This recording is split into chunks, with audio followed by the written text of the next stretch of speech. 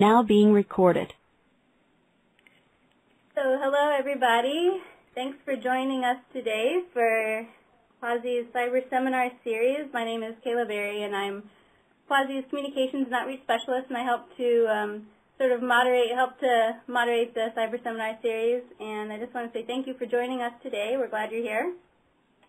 Something I kind of like to start off by doing is just asking people to type where they're calling in from, their university, their affiliation, into the chat box so we can get an idea of where everyone is. Sometimes it's hard to know based on the participant list where you're calling in from, and I like to get an idea of who's on the line. So if you could do that, I would appreciate that.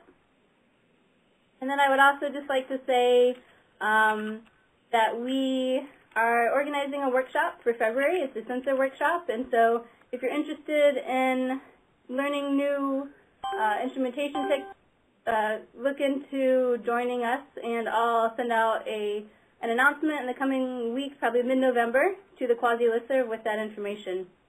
But for right now, I would just like to let Adam Ward, our Cyberseminar series host, introduce our presenter for today. Well, thank you very much, Kayla, and again, our thanks to you for all the hard work in organizing this.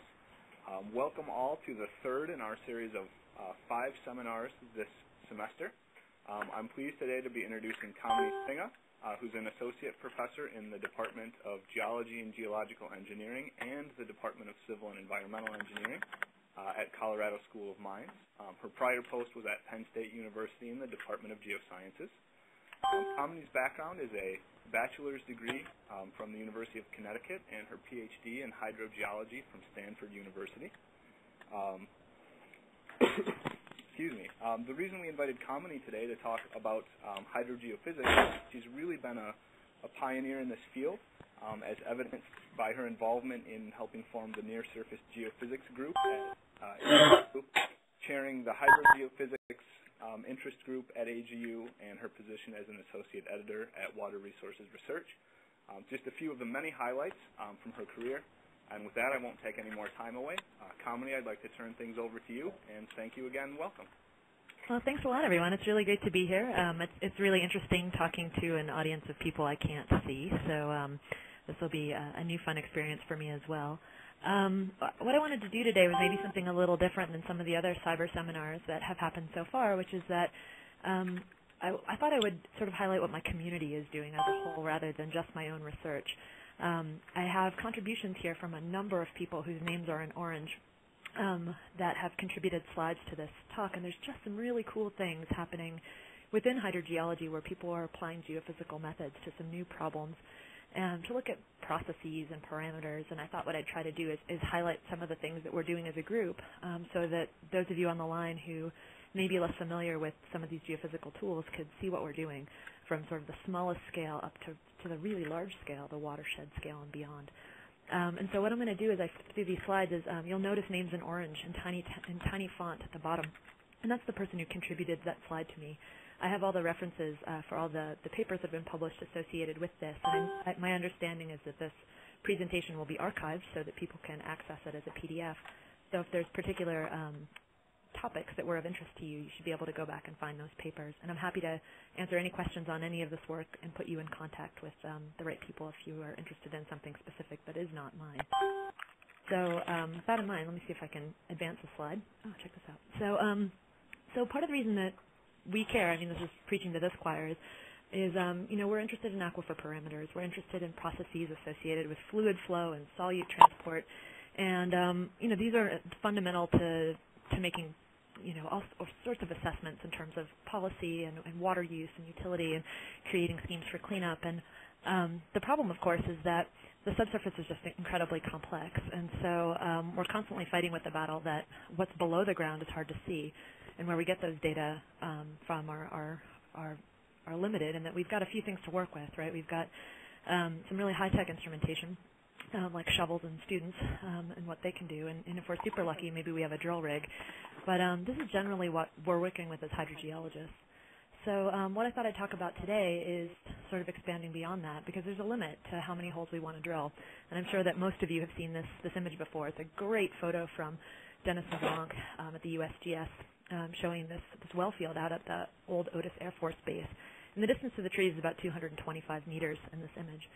And so you can see there's just a tremendous amount of information that they're getting from this site, but the questions we all ask ourselves is, how much are we actually impacting the field we're trying to study by the time we drill this many holes?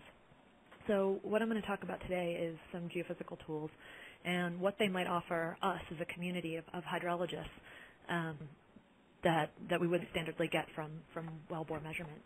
So, the sort of short answer for what geophysics can bring to the table is that we can get really high data sampling density. We can collect a lot of data in a short period of time. The costs of these measurements are generally lower than what we would get from direct sampling.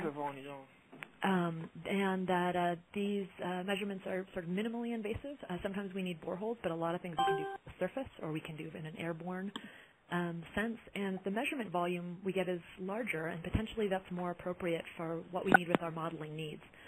So what we're looking at here is instrumentation that may allow us to say something about the subsurface without affecting the hydrology of the system. So, oops, I'm clicking the wrong thing here. So we're going to talk about a series of scales today. I'm going to start at I'm going to skip core measurements, but I'm going to work from sort of the wellbore logging scale and sort of surface geophysics up to some really nice airborne work that a colleague, Burke Minsley at the USGS, has provided. And I'll show you sort of a range of different spatial extents that we're looking at. Just as a sort of a reminder, there's sort of a trade-off between what we can cover in terms of spatial extent and how well resolved we can get those features. So generally, the bigger we're measuring something, the less resolution we have on those particular measurements. So in terms of the history of geophysics, people have been using geophysics for hydrologic type studies for a really long time. And this is a nice example from Adel Zodi from the 60s, looking at geoelectrical and seismic refraction investigations in San Jose, California. And what you can see here is an image of the apparent resistivity. So this is measured from an electrical resistivity type tool where they're driving current into the ground and measuring the subsequent voltage, and an interpretation at the bottom. So a lot of these old studies were just focused on defining lithological boundaries. And to be honest, that's still of interest, and people are still working on this. There's some really nice work here. This is Harry Joel's work that was published in the Canadian Journal of Earth Science. And what you see here is sort of the same sort of things that we were doing years ago, but at a much higher resolution, where people are looking at how ground-penetrating radar, in this case, how these reflectors differ within a depositional environment. So people are saying something about how sediment was laid down in a fluvial deposit in this case, and being able to image that from the subsurface. So we're still doing things like lithologic boundaries, and with the onset of, say, the critical zone observatory here in the U.S., there's been a lot of interest in depth to bedrock. And geophysics can do that. But geophysics can do a lot of things that are also incredibly cool that move beyond that. And there was a big push, especially in the 90s, to start using geophysics to say something more quantitative about process. And part of the reason for this is we were looking for data to put into our hydrologic models, especially these stochastic hydrology models that are data hungry. So there are lots of methods, and I don't have time within this very short hour we have together to talk about all of the different methods that exist, but there's some fairly common ones that are used within hydrology, which are here. Another one that I should have listed, but you'll hear from Steve Lohide in a few weeks, would be temperature, would be another one that might fall within a geophysical tool. But there's a range of different methods, and I'm going to talk mostly about electrical and electromagnetic tools, which are the bottom 4 on this list. Seismic methods are somewhat underutilized within the hydrologic community. There aren't a ton of people doing work within that, and it's kind of a shame. I think there's a lot of space for us to be doing some neat things with seismic methods, in no small part because it's the only tool that we have that's actually measuring something that we're interested in hydrologically directly, and that would be something like porosity and permeability. A lot of these other methods don't tell us anything directly about hydrologic parameters like hydraulic conductivity, but they measure something else. And I guess the important point that I'd like to make is that what we're measuring is in the right-hand column. At no point are we ever measuring contaminant concentration or permeability or hydraulic conductivity. And the way that we get from these tools to those properties is through sort of some complicated rock physics that aren't always right. And I'm going to talk about that later. But I just want to be clear for hydrologic community that these geophysical tools aren't measuring hydrologic parameters directly, but we can use them to say something, to infer something about those parameters. And in a time-lapse mode, if we look at how these properties change with time, they're often related to processes that we're interested in. So, the host has left the meeting to speak with meeting support and will rejoin soon. I'm not sure if anyone else could hear that, but I was just told the host can leave the meeting. But anyway, so we'll just keep going. So what I'm going to talk about today are a few hydrologic problems where geophysics can help. And these specifically would be things like preferential pathways, determining where those are, looking at the movement of conductive contaminants, things that are electrically conductive we can see. We'll talk about some gas transport and then some groundwater surface water exchange. So I've got some applications here that I'd like to just highlight, and I'll try to go through these fairly quickly because there's a lot of them and there's some really cool things here, and then we can talk more about them in detail if people are interested. So this is a really nice example from Jonathan Nyquist at Temple, and what this is he is looking at preferential pathways in a shallow soil system within the Shale Hills Critical Zone Observatory. And what they were interested in here was preferential pathways, taking a look at how water moves through the soil. So they had trenched a small area within this watershed, and flow in these two images is going from top to bottom down that hill slope. And what this is it's an image of ground-penetrating radar reflectance. And what you're seeing is a change in reflectance associated with moisture. Moisture water has a very high dielectric permittivity compared to dry soil, and so as you introduce water within that system, it changes the signal that you would see from ground-penetrating radar. And what you're seeing here is the highlighting of some connected pathways after adding water to this system. So you can kind of think of this as sort of like a miniature version of satellite radar mapping. And it just happens to be, at this particular site, they're interested in really small-scale features and how water moves down this hill slope and ends up contributing to the discharge that we measure within these streams. So when you look at these surveys, the pattern is more or less the same, but some areas show increased reflectivity, which is indicating more moisture near the surface. You could do similar work at a larger scale. This is a nice example from Frederick Nguyen, who's at the University of Liège. And I should point out that there's an international group of people that have contributed data to this presentation. But in this particular case, what they were looking at was fractured rock. And so what they're trying to do here is look at drinking water issues in this particular system and also potential contamination paths. One of the hard things with fractured rock systems, and many of you undoubtedly know this having worked in similar systems, is just how hard it is to characterize connectivity of these features and exactly where they are. And the success of sort of classical tracer tests depends greatly on where our monitoring wells are. So what Frederick's group had done here is they had done a salt tracer test where they injected water over a packed interval here, and they took a look at a series of planes using electrical resistivity to map those flow paths. And these two images that are shown here are 15 and 30 meters away from the injection location, and what you can see here are some hot spots that indicate that there's flow moving in these particular areas. We've gotten from sort of monitoring movement like this to doing some really high-quality detailed characterization also that could be put into flow models. This is the kind of information we could use as soft data to infer flow models. Here's an example from Michigan State done by Minnie Dogan as part of her PhD work. And what they're showing you here is, again, some ground-penetrating radar data at the top. You see some really nice features, looking similar to sort of the work that we looked at earlier from Harry Joel's work. You see these features here in this fluvial environment within Mississippi.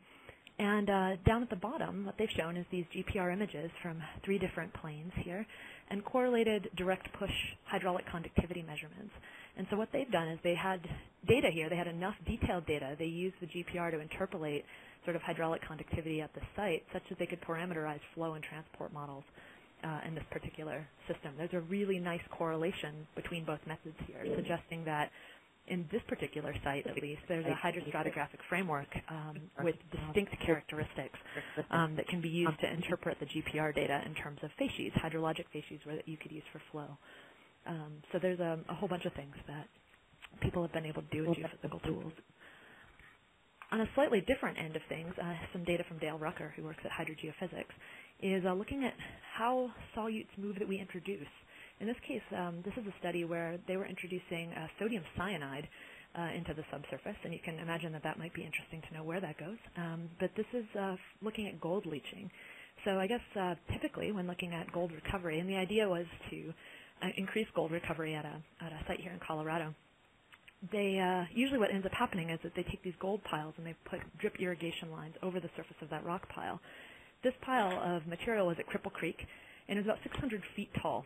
And it turned out that amending the chemistry, amending the cyanide to that depth was impossible with surface leaching. And so what they decided to do was put in some boreholes and try to inject sodium cyanide that way, and they wanted to see exactly where that material moved. The deeper part of this heap had gone acidic, and that reduced the ability for them to be able to dissolve gold at the site. And the injections were meant to target areas deep within that rock pile as a means to get extra gold. And so they used these, again, electrical images in this case in a time-lapse sense to understand how far they were pushing the solute in while injecting, and that allowed the operators of the site to sort of tweak the operational parameters a bit to see if they could get the solution out farther until they could sort of find an optimized set of parameters for this system. This is a money-saving issue in this regard. They estimated that each well produced maybe about 50 ounces more than would have been expected without this injection, and today's rate is about $1,700 an ounce, so this is a very cost-effective use of geophysics. There's also the use of geophysical tools in terms of temperature, and we've seen this in a lot of different settings. Certainly within the groundwater or surface water literature in the last few years, there's just been an explosion of the use of distributed temperature sensing, which I'm not really going to talk about much here because John Selker will be talking about that, I think, next week. But besides just distributed temperature sensing or thermistors themselves, electrical methods are also sensitive to temperature. Most of the time this is a bother for us. We're trying to figure out how to account for the fact that there are temperature changes within our data. But we can also use this from we can utilize this information. And here's an example from a geothermal exploitation system here. And usually in these geothermal applications, we rely mainly on borehole observations of the temperature from a few locations. But the idea with this particular project is that the scientists here had mapped both spatially and temporally temperature using electrical resistivity. So what they are able to do here is map over a much larger spatial extent the changes in temperature within the system using a different method than just sort of standard temperature measurements that will give you some indication of what's happening at a point. So there's some temperature applications here aside from the sort of groundwater, surface water stuff that people may have seen before. People are also using geophysical tools to think about systems that may relate to climate change. A nice example is here from Lee Slater, who is at Rutgers University. And what he and his group have been thinking about is determining how much methane gas is present and where it's trapped within some northern peatlands. And this is fundamental to understanding the global carbon cycle. What they used was some ground-penetrating radar in Minnesota, and they were imaging a peatland complex to look at the distribution of biogenic methane gas in peatlands and to see how it might be controlled by vegetation type. So much of the work that they've done suggests that methane is in the free phase and that it accumulates low water. Can anyone else hear that noise? It might just be me, but really noisy on my end. We're all hearing that. I can hear that too. Kamini, are you there? Yeah, I can. Thank you. I can tell that many people can't hear me. No. Can you hold on one second? Let me get an operator on the line. Kamini? Yeah, I'm here. I'm sorry. One moment. Let me get an operator on the line. Sounds good.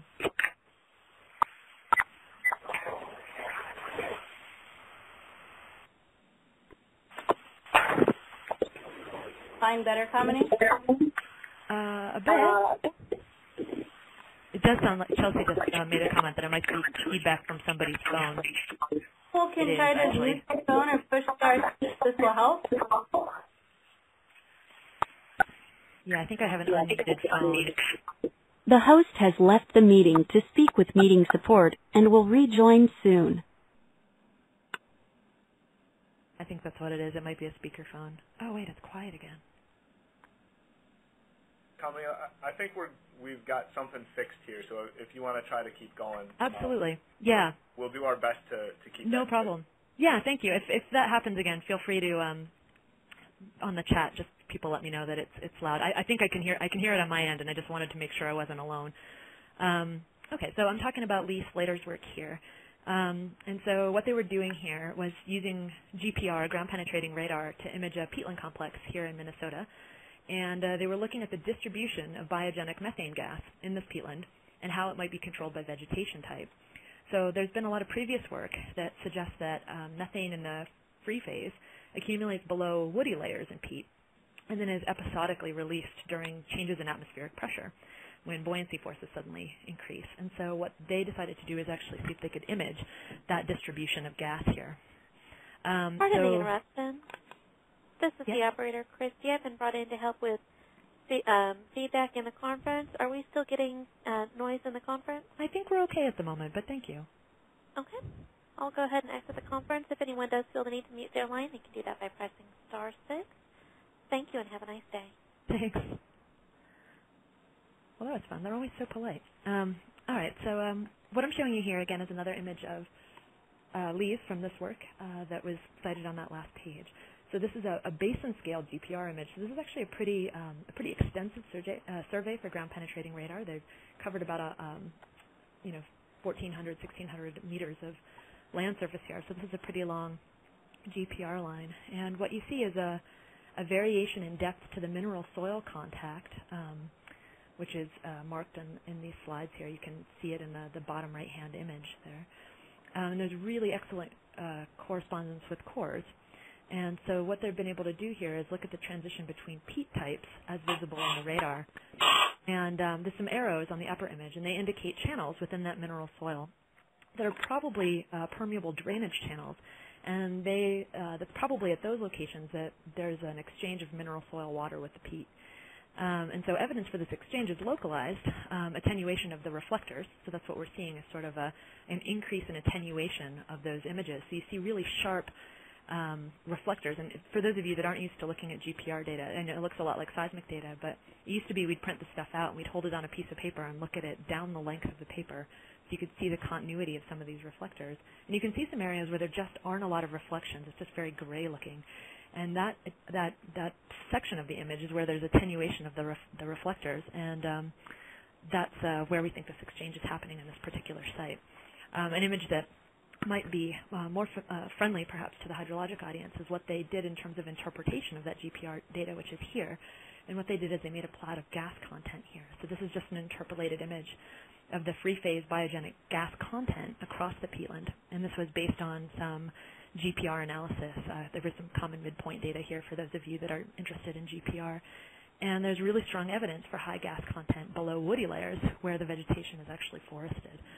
So the more lawn-type areas, they tend to have a much lower gas content. And the fen in the watershed there shows the lowest gas content entirely. So what they've been able to do here is actually image where this methane gas is within a system. So a pretty nice example of something you can do with ground-penetrating radar.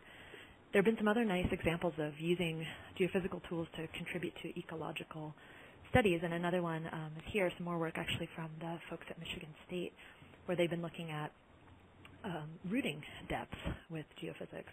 And so what they have here is on these upper images, they've got some 2D electrical resistivity images across an ecotone here in Michigan, where they're going from some forested to a sort of a more grassland type material here. And they took some images through time, through seasons, through a growing season for some different plant communities, both this forest here and this grassland.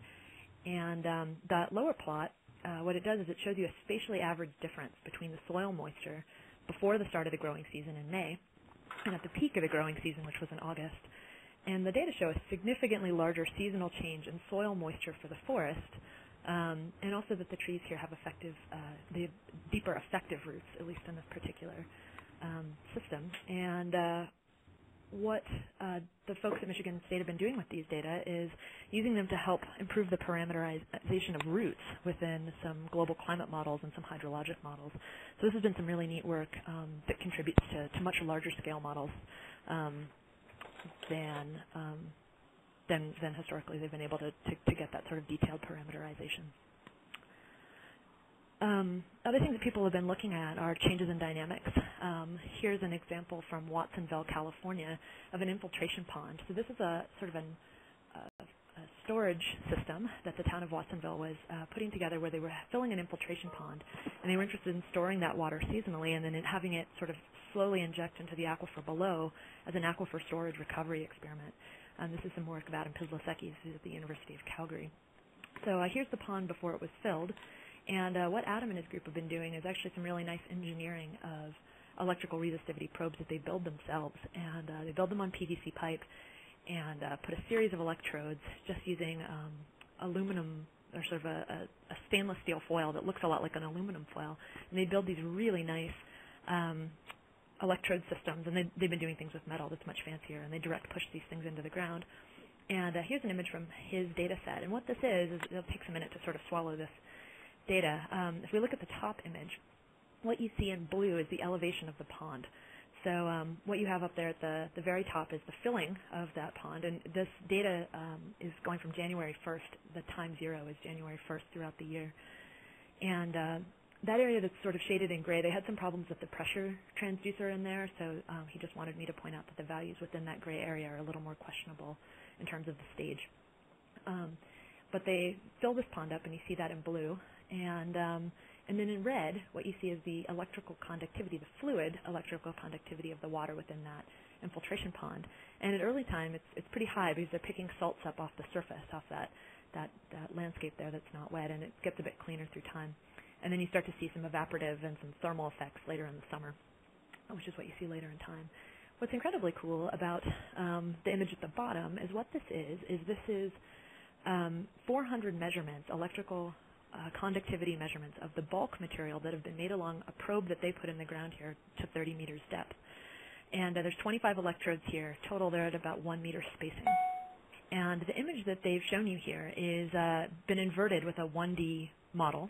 So they're inverting for electrical conductivity along a 1D profile. They tested this with a 2D model. And what it includes is a variable pond height and variable electrical conductivity as seen in the upper plot. So one of the things you see here is he's showing you a plot of resistivity. At the very bottom of the image, you see a clay layer, and that stays fairly constant in terms of where it is in time. Any variation in that is probably pull-up from some of the images above. But there's a clay layer at the bottom of this pond. And what you see there in red is a vadose zone, basically. It's dry. So at early time, before they add water to this infiltration pond, you see a clear vadose zone, and then beneath that you start to see saturation. When they turn that pump on, you see instantaneously, you see a saturated layer forming. And then something really interesting happens around day 40, and this is a problem that the folks in Watsonville were trying to deal with, which was that they were having lots of issues with clogging of these systems. They weren't exactly sure what was happening within the system. And so these data provided some of the first indication of what was happening. So around day 40, what ends up happening is that the system starts to clog.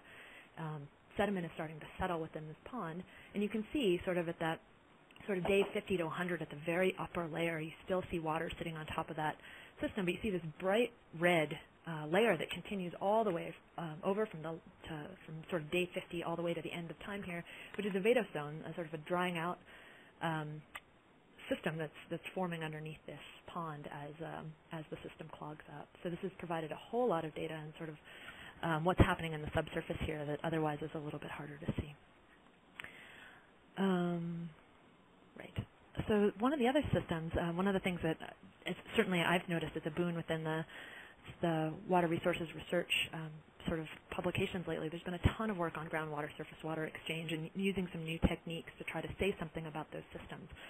Here's an image I really like. It was from Andy Binley. He took a photo of this student who's obviously trying to see what's down there in this system. And the idea of trying to figure out what's happening within these stream systems, which in some ways are easier than in groundwater systems in that there's at least a surface water body to think about. But it's complicated by the fact that you do have this aquifer surrounding the stream, and there's been a ton of work in recent years. It's certainly become a very hot topic over the last 10 or so years, is thinking about the hyporeic zone, and that is just from two Greek roots there, hypos and rios, hypos meaning below and rios meaning flow. The idea is it's the part of the aquifer that surrounds the river where the surface water of the river becomes groundwater and then goes back to being surface water. And so it's an exchange zone where there's really high gradients and things like dissolved oxygen and organic matter, and it's a bit of a biogeochemical hotspot because there's a lot of uptake of nutrients in terms of denitrification or of metals, and so that's part of what makes this really interesting. And there's a ton of methods that have come out to think about hyporeic exchange and groundwater surface water exchange, some of which you'll hear in the next couple of Quasi talks that John Selker and Stephen Lohide will be presenting. And in fact, while I'm talking about Steve Lohide, I will plug some work that he did a while back, which was actually some airborne infrared camera work, where this is from Kansas, and what they were doing was flying over with an unpersoned little flight machine here. They were flying with a camera over this area in Kansas and looking at the Arkansas River and looking at groundwater, surface water exchange here and mixing zones within the system. This is something published in Remote Sensing in the Environment a while back. But there's some other tools besides just temperature that we've been using in terms of the geophysical community. Here's some work from, again, from Jonathan Nyquist and his group, Laura Torin at Temple.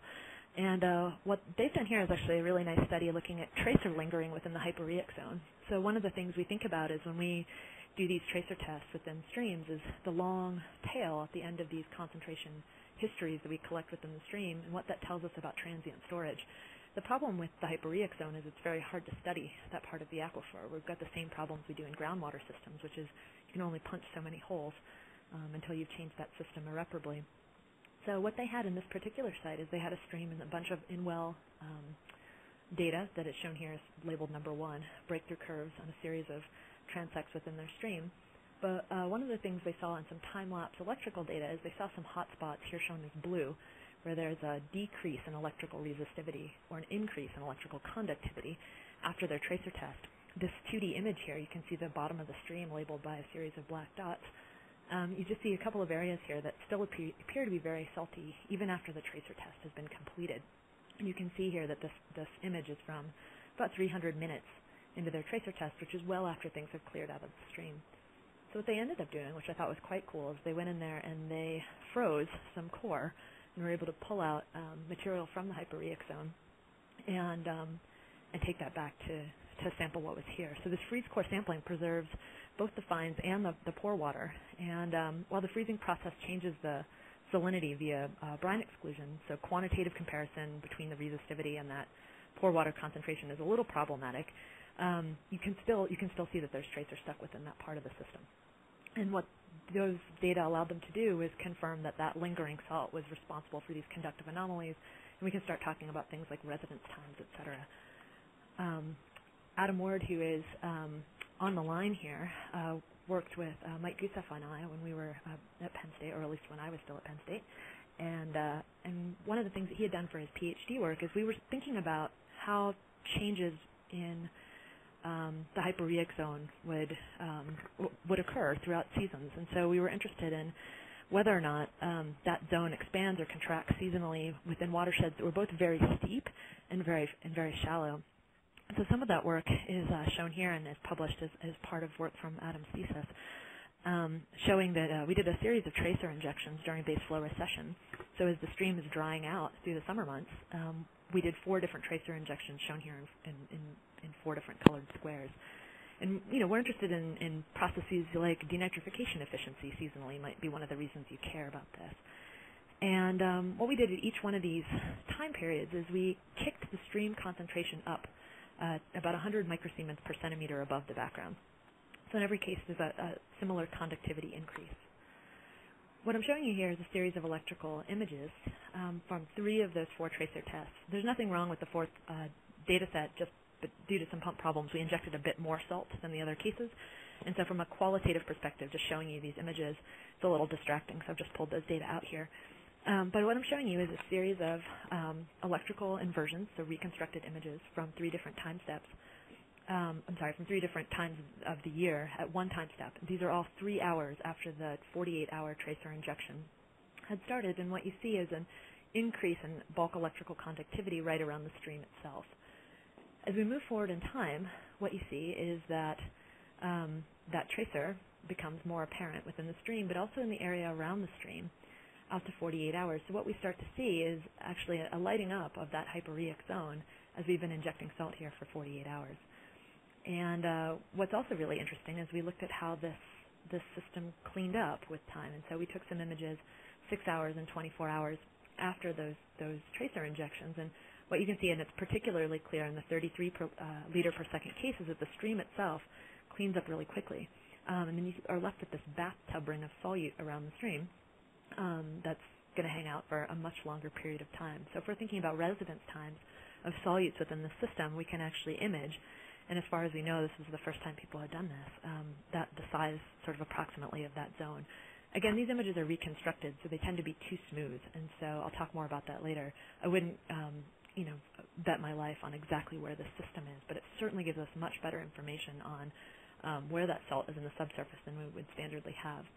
It also allowed us to test a hypothesis that we had put forward that maybe we would see larger hyporheic zones at low base flow because there would be less pressure coming in from the surrounding aquifer. We realized after the fact that this was not the case, and that in fact this model was probably pretty naive, and that we weren't thinking about the fact that the stream flow was changing and also that this is a 3D system.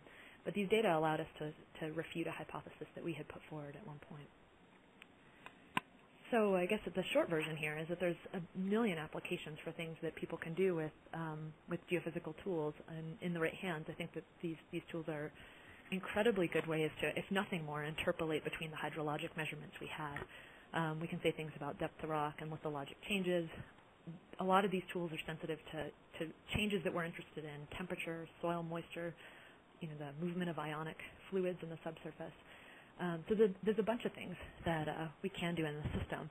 The problem, you might argue, is that, and this has been sort of an argument within the geophysical community, at large, is that we spend a lot of time looking at sort of really small systems, things that are sort of tens of meters on a side, and one might wonder, how long is NSF going to continue to fund us to, in general, as hydrologists, to work on these really, really small systems, and I'm as guilty of that as anyone.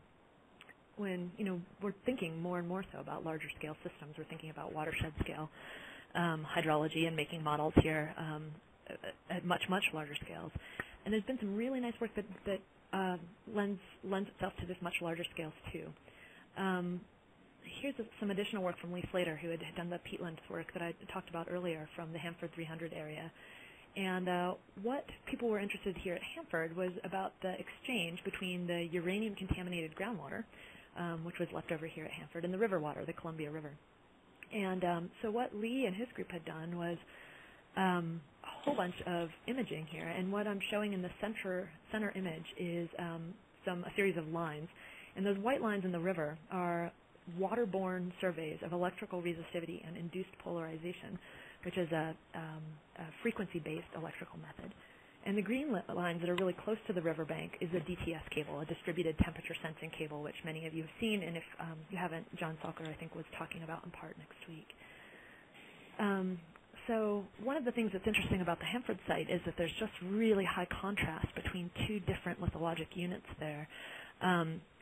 There's the sands and gravels here that have very low hydraulic conductivity, like 0.2 meters per day, when put in contrast to some other systems that have, say, 100 meters per day hydraulic conductivity. So you're seeing many orders of magnitude variation within this fluvial environment between the Hanford material and the Ringgold.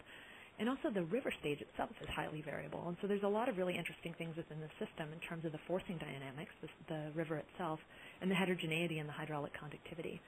So one of the things that Lee and his group had put forward to do is try to improve that hydrologic framework along that corridor so that they could say something about dynamics of surface water groundwater exchange and also just how heterogeneity might control that. And so that was part of the work that they had pursued here at Hanford. And here's a couple of images from their data. So what they were actually able to do was combine the geoelectrical imaging that they were doing with the distributed temperature sensing. So one of the things that you could see from their data is they have some induced polarization images here, and at the bottom here, and they were able to compare the cross section of the Hanford-Ringgold distribution with the induced polarization and these temperature anomalies that they were seeing from the DTS data shown in those points as they go across. The temperature curve is labeled as a T.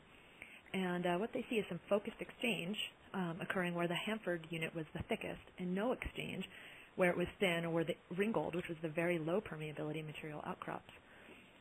There's an IP image here at the bottom, and there's a black line on that, and that's the water layer, which has been constrained within the inversion. And the white line that's interpreted in the IP data, which is the middle image there, is the estimated Hanford-Ringgold contact. And so what they've been able to do here is both image the lithology using the electrical data, so that central image is the induced polarization. The bottom image is the electrical resistivity, which shows sort of a less significant change here with lithology. But you might argue you can still see some separation between the Hanford and the Ringgold there. But they can look at the correlation between lithology and their temperature data in order to figure out exactly where they think exchange is happening here. The image on the right is the distribution of induced polarization. So looking at the chargeability of this material. Again, this is a lithologic measure at this particular site at 7 meters depth. So the cool part of the story is perhaps shown in this image here.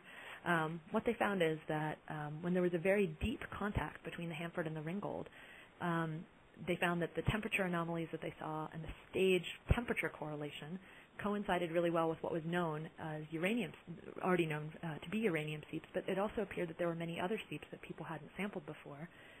And in areas where there was a really shallow Hanford-Ringgold contact, there were no temperature anomalies and no known uranium seeps in this case. So this is a really nice example of using a number of geophysical tools together in order to say something about process within a much larger system than we've been talking about in the fact. In the images on well, I guess all of the images, it shows up in all of them, you see a series of black crosses, and those are the known seepage sites from visual observations. So this wasn't Lee's group that had actually marked out those seeps, but other people, and you can see that correlation that exists pretty strongly between the depth of the contact there as indicated by the Hanford Formation thickness on the left-hand side. The other thing that is sort of new and happening is a lot of airborne geophysics has become a lot more popular here. And part of the problem with these airborne methods is, or with these ground-based methods, is there's just only so much material that you can say something about, so much ground you can cover. So here's an example of a ground-based resistivity survey. And it might be possible for you to get about a kilometer's worth of linear material covered in a day here. And that's what's being shown here in this image, is a change in electrical resistivity or its inverse conductivity in some area. But what we can do with airborne methods is much, much greater. We can take that little tiny piece and interpolate it to a much, much bigger scale with airborne methods, where you can do about 100 kilometers an hour. So that's the advantage of these airborne methods. Now, they're pricey, and that's the only catch with them, but the sort of things we can cover with these are pretty impressive. Some work that Burke Minsley had sent me, some work that was done by Jared Abraham at the USGS is shown here. And one of the things that they had done was tried to help inform on some groundwater models in Nebraska. So since 2007, Nebraska had actually become the top irrigator in the U.S., so surpassing both California and Texas. And part of that was probably that the cost of irrigating from wells was fairly cheap, which you can see here in the numbers that are there, about $40 an acre as opposed to $100+ an acre. So there was a passage of a law in 2004 which was meant to strike a balance between water supply and water demand within Nebraska's river basins and put a cap on new irrigation development. One of the things they wanted to be able to do to make these models was make some really nice hydrologic models of the system so they could say something, they could make some predictions. There's a limited amount of data that you can actually get from surface measurements and from boreholes. And even with all of these data, they had a hard time putting together a hydrologic model that was able to predict what they saw within the system.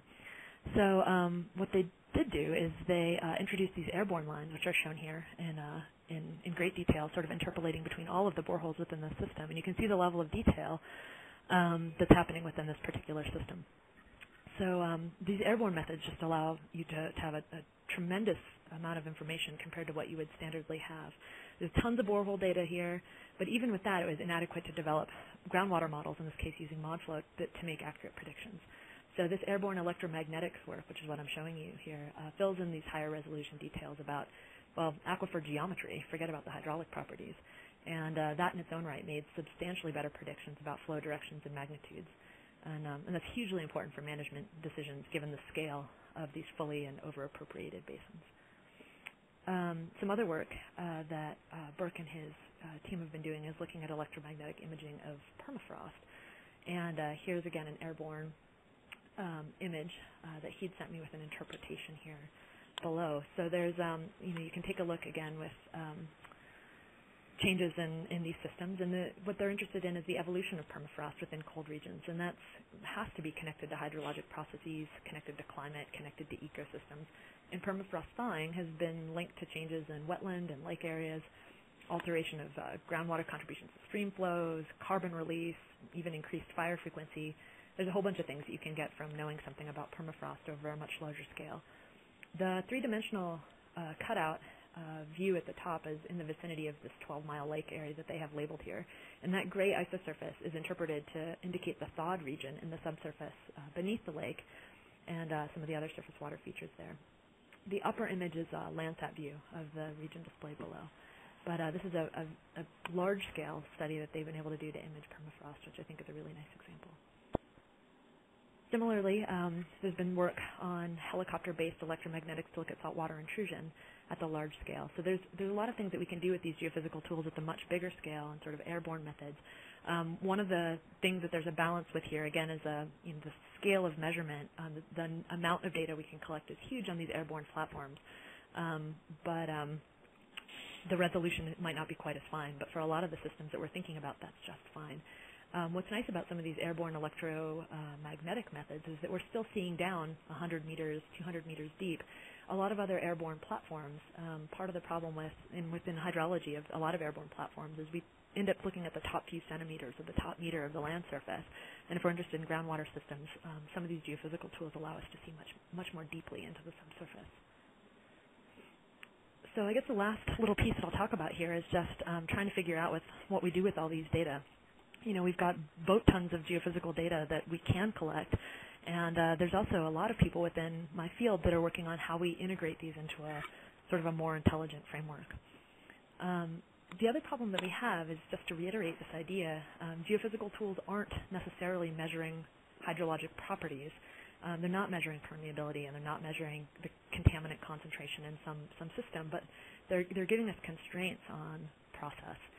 And if we want to use these data quantitatively, we have to think about the inverse methods that we're using and the rock physics relationships that we develop that connect our geophysical parameters to our hydrologic parameters. So the state of the practice is basically this, that there's some complicated subsurface truth, be that changes in, electrical conductivity of the subsurface or hydraulic conductivity or moisture content or whatever it is that we're interested in. And what we do is we collect some data, some geophysical data, and oftentimes we're reconstructing images of that subsurface. And so then what we have is a map of some geophysical parameter. Let's say here this is a map of, seismic velocity, which is not hydraulic conductivity, which is what we might be interested in. So what we would do is we would come up with a relationship between seismic velocity and the hydraulic conductivity, and we would try to convert our geophysical data back to whatever it is that we're interested in, permeability, et cetera. Now, that's dependent on a couple of things. It depends on the fact, the idea that we have a good rock physics relationship between those parameters, which may or may not exist. That relationship needs to be constant, maybe in space and time, or we need to be able to build multiple relationships throughout space and time, which is difficult. And the other issue is one of inversion. When we reconstruct images of the subsurface, the way geophysicists think about the inverse problem is very different than the way that hydrogeologists do. As hydrogeologists, we don't tend to be very greedy about our inverse problems. We have hundreds of head measurements, perhaps, and we might parameterize the subsurface into 3 distinct layers of hydraulic conductivity. So we have lots of data, many fewer parameters that we're solving for. From a geophysical point of view, we have the same number of data, but suddenly we might be asking our models to tell us about 1,000 parameters in the subsurface. So the way we think about the inverse problem is really different. And just to show an equation, I was told every time you show an equation you lose half your audience, but hopefully this one won't be too bad. What this equation says is we're minimizing an objective function as given by this phi term here, and that our total objective function is to minimize the data misfit, shown in green, and the model misfit, that's shown in red. And part of the reason we have this model misfit term is because we tend to over-parameterize our inverse models in geophysics, and that means that we have more unknowns than we have data.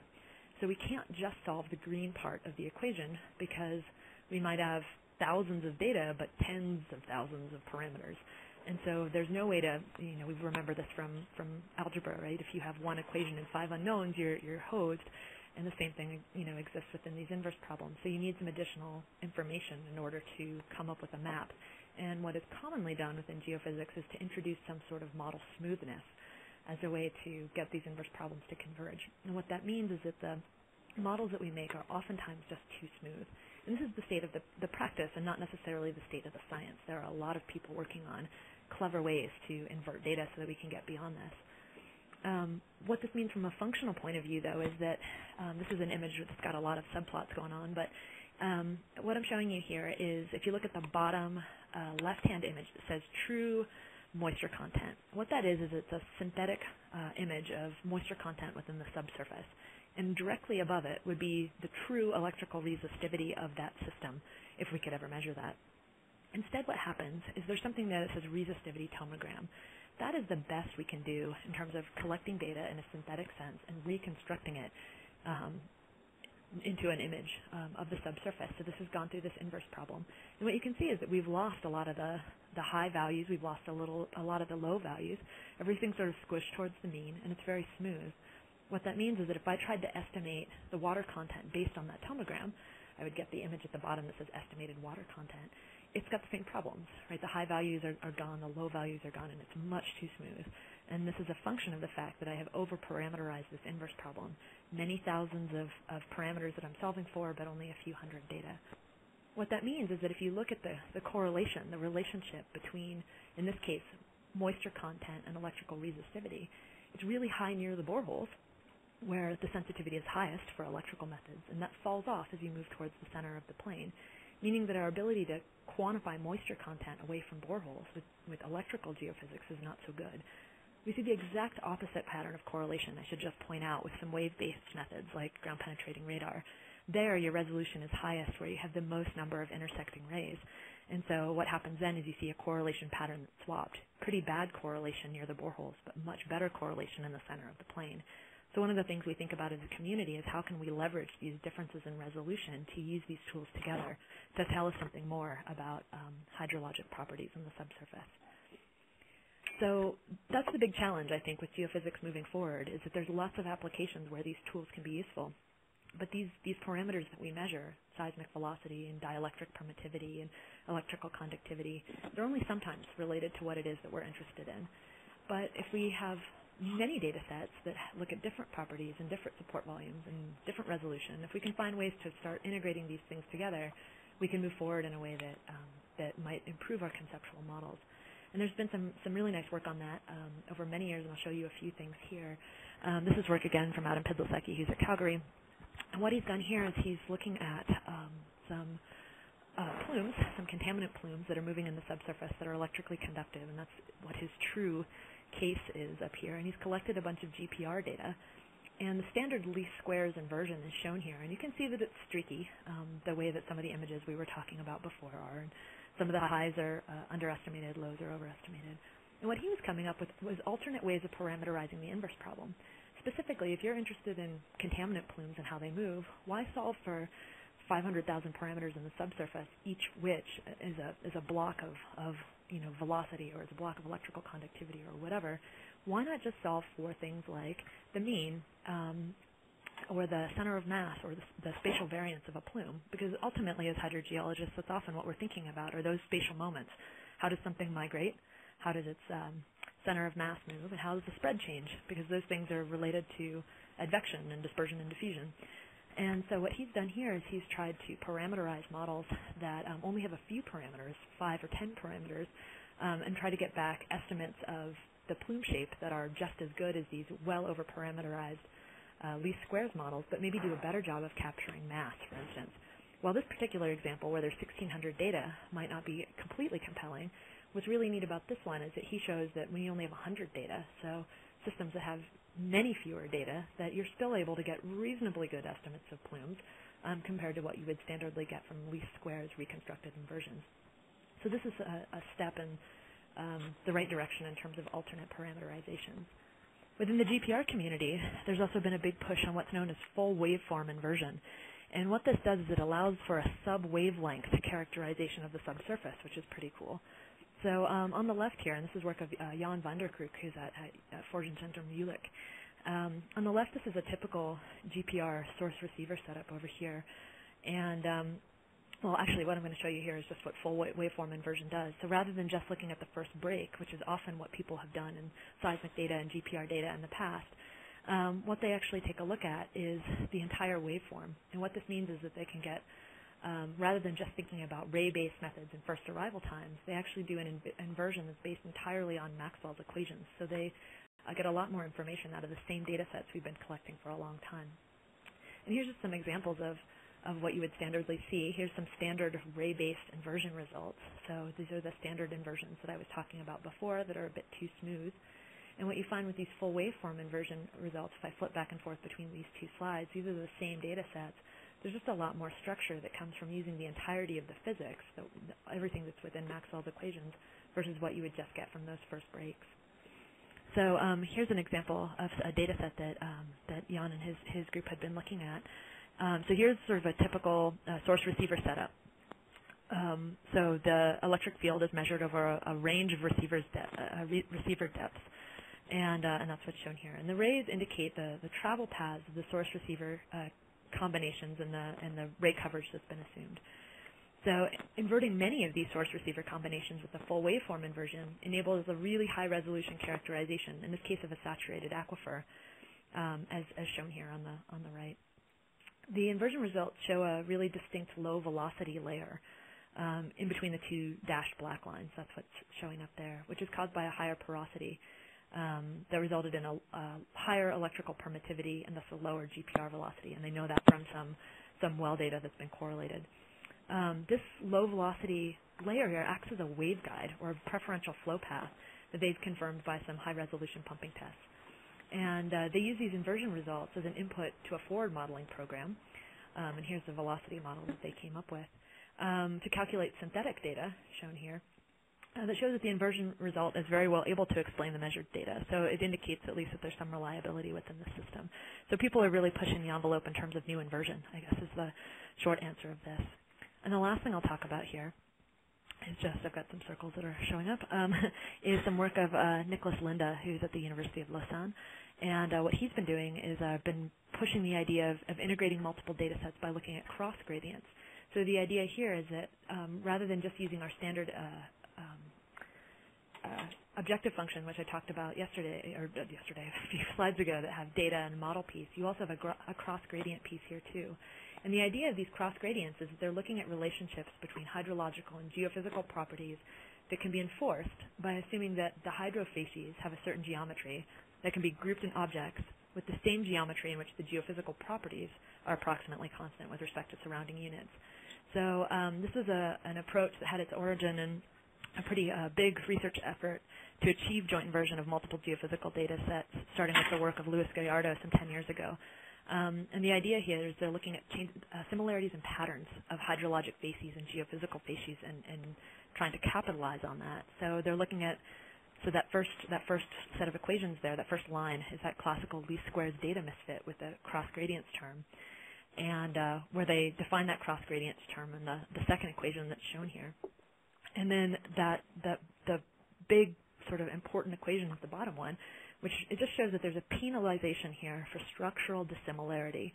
So as long as you have reason to believe that the data sets that you're using are correlated in terms of their structure, cross gradients work brilliantly well. And they look at this in an iterative approach. And here's a really nice example of that. So this is a simple synthetic test model where they've got two blocks of material within a uniform background. And they look at different types of data here. They look at cross-hole ground penetrating radar. They look at hydraulic tomography. And then they look at a tracer test as well. And so what they find is that the hydraulic tomography inversion, together with the cross-hole GPR data, better identifies those different units, while the tracer data and the GPR allows locating those zones much better. So in this case, there's no underlying rock physics that's been assumed, so it gets us away from some of those problems. The only thing they assume is that the geometries are shared between the geophysical and hydrologic properties. Now, keep in mind this assumption is not always valid, but it's more realistic and less restrictive, perhaps, in many systems than assuming some known rock physics relationship. So that's it. I've used up my time here, and I've been talking too fast anyway, as people from New England do. But I just wanted to sort of highlight for you guys that there's a lot of tools that are out there that can be used to solve hydrologic problems, and there's some issues that exist with respect to what we're actually measuring and variations in resolution and dealing with the rock physics. And we're working on things like how to scale up to watershed work that people are interested in, and I've shown you a couple of examples here that might help with that. And how do we capitalize on time-lapse changes? How do we capitalize on the properties that we're measuring to get back to what it is that hydrogeologists and hydrologists might be interested in? So with that, I will stop talking, and I would be very happy to take any questions if there's time. Thank you very much, Kamini. This is Adam on the line. So I know we're at 3 o'clock here, so if you're going to sign off, I'd ask that you do that in just a moment so that all of your sign-out pings happen at the same time. And Kamini, although you didn't get the satisfaction of seeing us nodding along with your presentation, you also don't get to hear the applause that's striking out in 1 or 2 offices at most universities across the country right now. So thank you very much. So for those who are going to sign off, I'd ask that you do that now. And for those with questions for Kamini, I'd ask that you stay on the line, and please feel free to type those questions into the chat box, and we'll use that to try to address questions in order. So with that, go.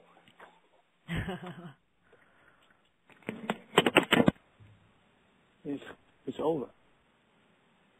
The talk is over, but it looks like I'm taking questions via the chat box. Is that right? If you're able to stick around, I'd like to. Yeah, absolutely. I have questions. No constraints. So, Kamini, it looks like I'm guessing Selker is probably John Selker, asking about non-expert interpretation.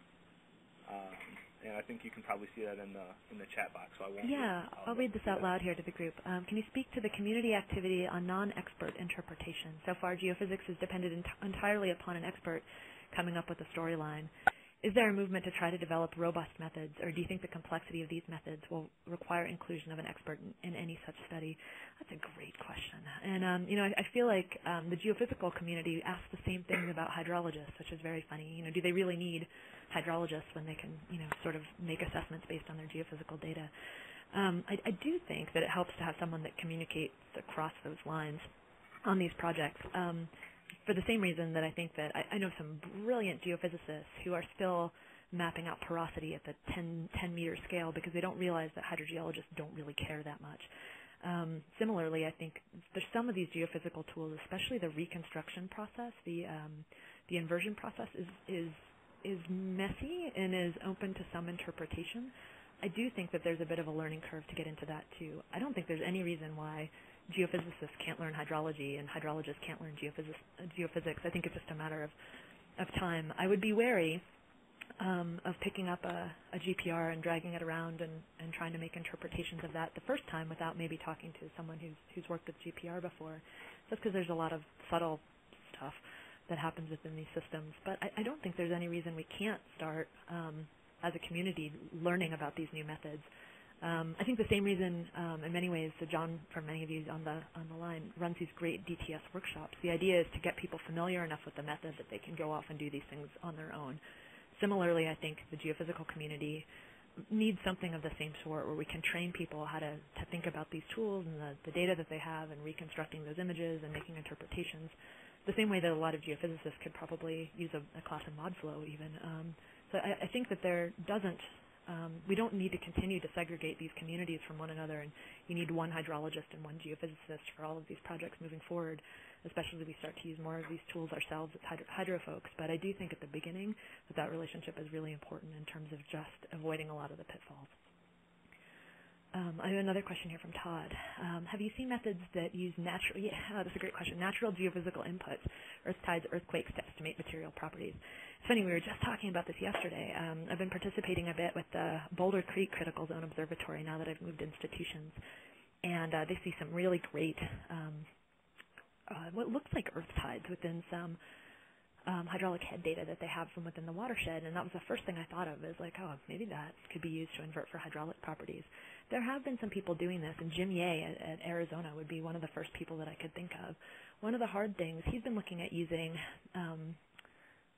lightning as a source for electrical models. And I guess it's no different than people using changes in stream stage to estimate hydraulic properties. I guess the problem is always trying to get the source function right. At least that's my understanding of it, especially with things like lightning. knowing what the source looks like now becomes an unknown also. And so that makes it, I think, a really interesting area of research right now in which there aren't a ton of people working. But man, what a great idea to start. I mean, when we want to think about things at the bigger scale, these natural inputs are a really natural way to go about that. And I think it's just a matter of trying to figure out what we're doing with that initial source. How do we quantify the impulse of that lightning so that we can say something about how the voltages have changed throughout the watershed or something? I think that would be really cool. Oh, yeah, that's right. And John Selker just commented about John Lane, who's doing some really neat passive work with passive seismic work. And there has been some passive seismic that's existed within the exploration community for some time. The idea here is that you just build up a seismic record based on noise in the background. So suddenly cars driving by is not a bad thing for your seismic survey. You're actually using that as your source. So there have been some really nice studies with that too. Thanks, John. I forgot about that. Adam has a question for me. Is the future of geophysics to quantify the physical distribution of parameters?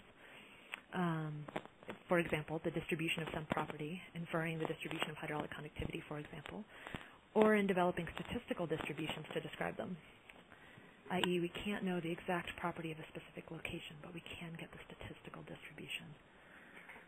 Wow. The statistical distribution part is actually a little bit tricky, I think. I'm hoping I'm thinking of your question the right way. We have spent a lot of time as a community trying to estimate distributions of properties. And within a Monte Carlo type framework, people have looked at, how well we can believe those particular parameters based on those analyses. In terms of statistical distributions to describe them, and maybe Adam is also thinking about moments, for instance, which is what I just talked about here. I think that idea has a huge play in terms of moving forward, and maybe that relates back to some of the work of Adam Pidlicekki's I was just showing. The idea that, I think that we've been greedy about some of our image reconstruction for those methods where we need to do image reconstruction, in that we're trying to solve for boatloads of parameters when ultimately we might only be interested in those distributions. And so I think that's still an open research area to come up with better. This is where the geophysicists are really needed. Those of us that are sort of on the line like myself, or those of us that are really hydrologists, we need these geophysicists in terms of looking at novel ways of thinking about the inverse problem in particular for some of these systems. But if they knew, for instance, if I walked up to someone who thought about inversion methods, and this is how Adam Pidlicekki and I had started working on that one project, as I said, all I want to know is where this plume moves. Like, how hard can that be? Can you tell me where the plume moves? And he wrote that code in an afternoon. And so I do think that our collaboration with people that think about reconstruction would be really important in terms of statistical properties. And maybe that's all we need. Maybe we don't need 10 million point estimates of hydraulic or electrical conductivity to say something about our system. So yeah, I think that idea is a really good one. I have another question here from Steve Holbrook. A lot of hydrogeophysics happens with standard off-the-shelf equipment. Can you say some crystal ball gazing and say something about nascent developments and non-standard equipment or methods, such as NMR, that might change the landscape for hydrogeophysics in the near future? Yeah, so I think that in terms of the hydrology community, and this comes back to maybe John's first question, the idea that, do we need experts in-house? I think for some of these tools, they're becoming standard enough that we don't necessarily need to pair up the way we used to. A lot of these electrical tools, and even GPR, are becoming fairly standardly used. Hydrogeologists aren't uncomfortable with those data anymore. And while I do think there's always a problem of garbage in, garbage out on the models, I think that those types of methods are things where at least the physics are well understood. NMR is a really interesting one, and I'm still trying to get my hands around it myself. The idea of this nuclear magnetic resonance data sets where people are looking at mostly moisture content in this particular case. They might be looking at other things too, but it's really sensitive to that, to water is basically what they're measuring. And I know they've had some really great success within lab systems, and there's been a big push within the last few years to make more robust field systems. Part of the problem with NMR in the past is that it has been really sensitive to noise, and so that's been a particular problem for NMR tools. What I actually think would be incredibly cool in terms of navel gazing, or actually you said crystal ball gazing, not navel gazing, that's something else altogether, I guess, it would be thinking about some more of these wireless sensors. one of the problems that we have within the community, the geophysical community, is that we're cable limited. A lot of the tools that we use are constrained by how long we can set up arrays in the field, which is constrained by how much wire we have. But I think there's got to be ways, and I'm sure a smart electrical engineer could do this, and I've mentioned this to a number of people in the hopes that someone knows an electrical engineer that could make this happen, but why we couldn't be driving current in a couple of wired electrodes, but then maybe measuring potential all over a watershed wirelessly. And I know there's timing problems, and I know we're measuring delta V, not V, and so there's some issues there, but I think there's got to be ways for us to set up really large wireless deployments for some of these tools, especially the electrical methods that are so good in a time-lapse way. So I think there's some new ideas that could be moving forward within the community that would really change the way that we as hydrogeologists are able to collect data on sort of watershed scale systems. The off-the-shelf equipment is really great just in that it gives us a way as hydrogeologists who want to use something that's actually got a help manual that's worth something. That those tools are invaluable, but I do think there's some new tools that we could be thinking about and talking with geophysicists about developing. Very cool. And so next week, John just made a note that he'll be talking about wireless and cell phone-based methods at the DTS. Not at the DTS workshop, at his talk, his cyber seminar here next week. And then also he is running these DTS workshops, and he has a note here, which I think most of you can see, but he's running one at Stanford at the beginning of December, and I've heard nothing but good things about these DTS workshops. So for those of you interested in distributed temperature sensing, it would be a hands-on way to get into that. So a couple things. Are there any other questions?